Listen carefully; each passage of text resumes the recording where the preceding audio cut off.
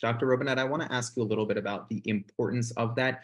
Is research in some form, in some capacity, a must? Is it, how important is it? How much do you value research experience in somebody who's applying to medical school? Because maybe that person isn't fully interested in research or in a career that involves that. So when it comes to research and you're evaluating an application, what emphasis do you place on it? What would you tell somebody who's sort of a pre-med and thinking, do I need to do research? Do I need to check this box? What do I do?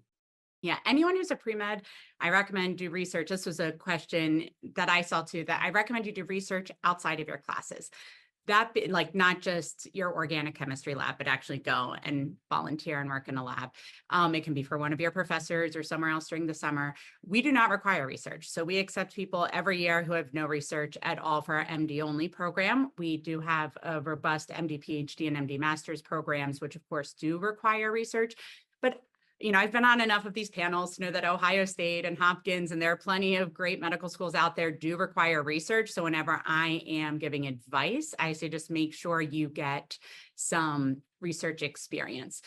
We like seeing it. So that's like one of the activities that we see that I'm interested in. So, we don't compare one applicant to another, but we want to hear what was your experience like. I mean, I have laughed out loud when some people are like, I tried to do research and none of it worked. So the lessons I took away were persistence, or that this is not what I want to do for a career. So, I mean, there's certainly lessons to be taken away. I think it can fit into the whole picture of what you want your career to look like. And it just shows that you are serious about maybe having considered basic science and decided it wasn't for you, or wanting research to be an integral part of your career as a physician.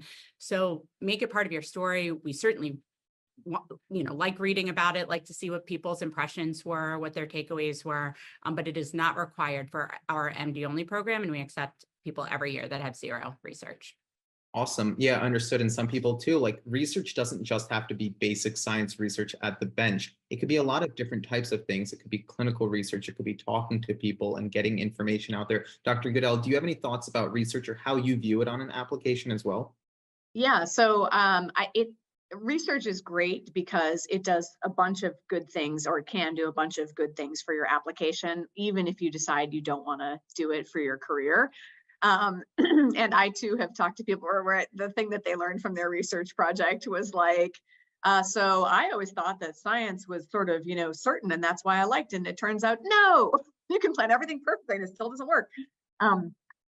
Yeah, so research, one of the great things that research tells us is something about your intellectual curiosity. So that's why I say like loads of different types of research are possible and will give us that message and allow you to kind of develop one of your interests. So you don't have to be interested in, neurobiology or biochemistry, and that's fine. But maybe your research is more in the realm of public health. And so you get involved in some research projects that are like, oh, we are actually going to look at the impact of this new food program that was located in this community health center to see if it actually improved people's diabetes, whatever outcomes. Like that would be an amazing research project. And it's not the type of bench research that I think people think of if they're like, I don't like it, I don't want to do it.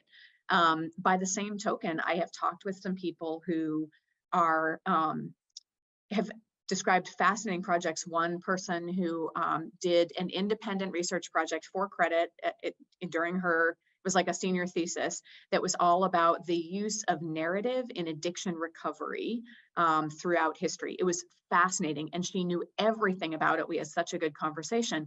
So,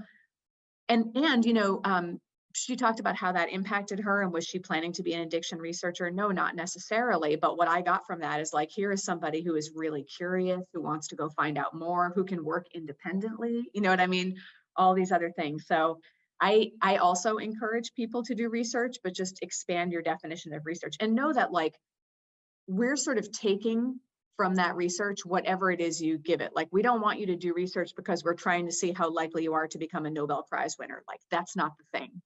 We're just trying to see other things like, are you curious? Are you persistent? Can you work in a team? Can you, it's more like that.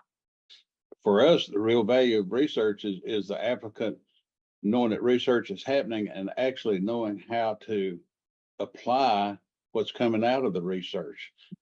Medicine moves on research. And they've got to really know how to use it, and however they find out how to use it, it is up to them. Leadership, on the other hand, every team's got to have leaders, but a good leader's got to know when to lead and when to follow, when to let somebody else lead. Also, we run into students all the time who get out and try to do their first real intubation, and they have to move out of the way in just a minute to let a respiratory therapist come in and say, let me do this before you hurt this guy. But you've got to learn, and you've got to know, every team's got to have leadership to be successful. So we like to see that this demonstrated, and there's a bazillion ways it can be demonstrated in the military, in sports, in the community, in their school, organizational things. Just a lot of ways that this can be demonstrated, and you don't have to be a really high process leader, but you've got to know the difference and how to be out front when it's your turn to be out front.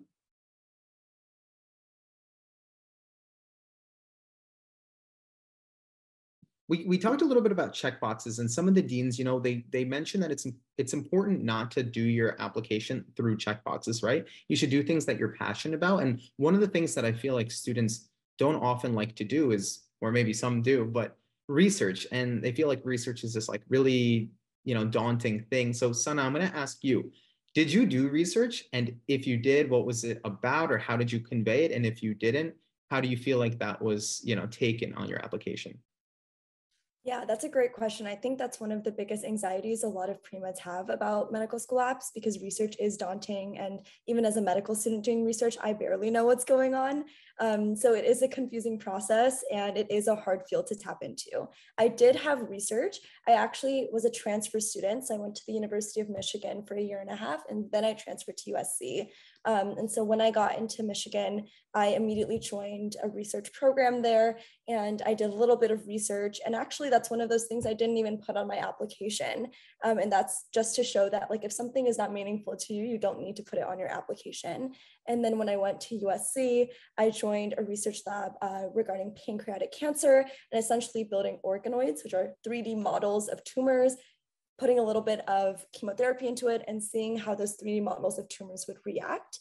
And the reason that research experience was so impactful for me was because I had a good mentor. And that's something that I will tell every single person who wants to go into research.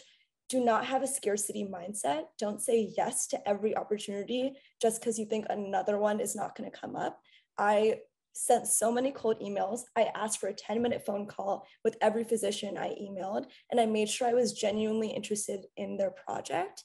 When I got on a call with them, I made sure that they were genuinely interested in mentoring me, and I asked what they could bring to the table to help me out.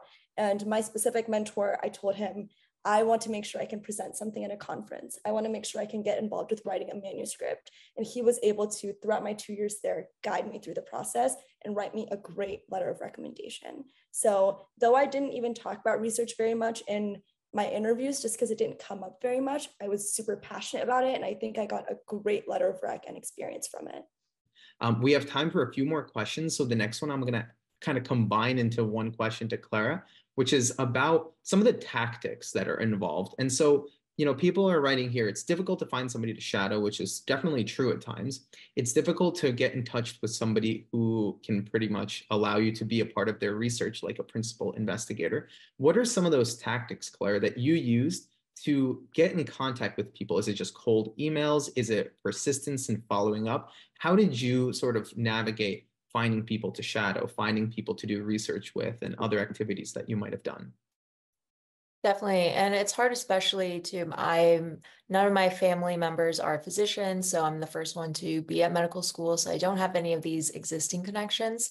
Part of what I did was really leverage my friends who were juniors and seniors at my university who were also pre-med, maybe already got accepted to medical school, and asked which physicians or research labs they joined who have already worked with pre-medical students, and use that as a starting off point. I also did a summer research opportunity back home at WashU, and there was a physician who I shadowed there and did research with, and tried to network with them. And many physicians, they know other physicians too in different specialties. So I'd also ask them, is there any other physician you could connect me with in dermatology, for example, because I was interested in learning more about that. So leveraging your existing connections, and if there's a pre-med organization that you're a part of, sometimes they have like resources of all the physicians that people have shadowed in the past, and that's also a great resource as well. So those, in addition to kind of cold emailing and stuff like that, which definitely can be a little discouraging sometimes, and you just need to be persistent as well. One email isn't going to do it. Sometimes even as a medical student, I have to email my PI 2 or 3 times before they get back to me, because they're just so busy and their inboxes are always full. And sometimes if it is conducive, maybe even just going to the practice in person, introducing yourself and seeing if you could find some time to speak with people who work there or the physician that's there. Those were such fantastic answers. This was clearly so helpful. We really want to thank all the panelists for being on today, for taking time out of your weekend to help answer direct questions. We got through so many questions. Obviously, everyone is going to be following you on social media and asking more. This was just an incredible, incredible panel. Thank you all so much.